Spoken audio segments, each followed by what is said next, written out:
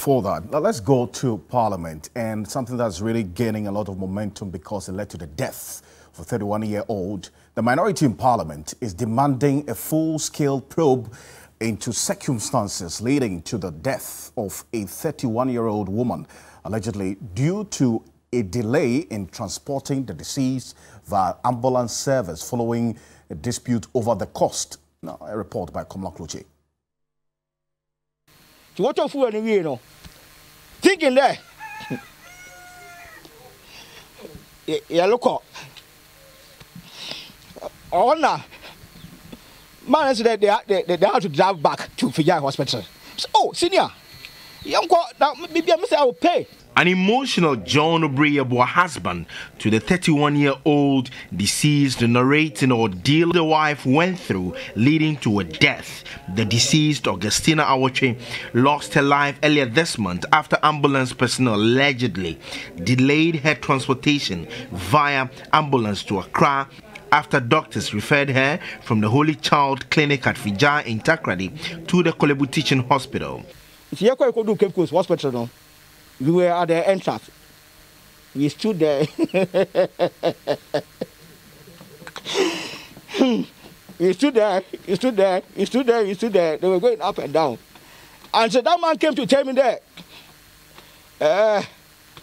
why then car over Buana in why is it? But say Jim. Boy, you can be upon that. But the time, about time the moon that made it in there, well, precise time. Now one brass band, I catch a dab and there. Uncle Chasing 838. Uncle Chasing 838, meaning it was at that time that my wife.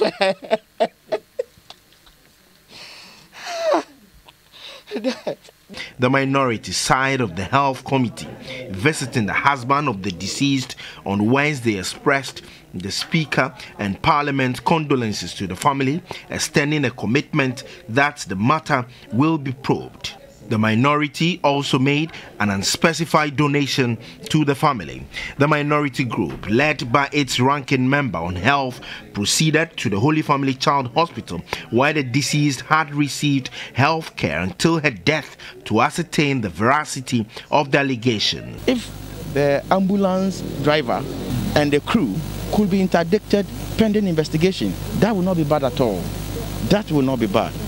If there could be some kind of action before the investigation commences, so that after the investigation, if they are exonerated, they can resume their duties. The subsequent allegation by the family that the personnel of the ambulance service had made comments suggesting that they could use her time of death as a lotto number. All of it, the minority side of the health committee is demanding a proper investigation into for it to set the tone for a proper standardized operation of the National Ambulance Service. Komla Kluche, TV3 News, Fijai.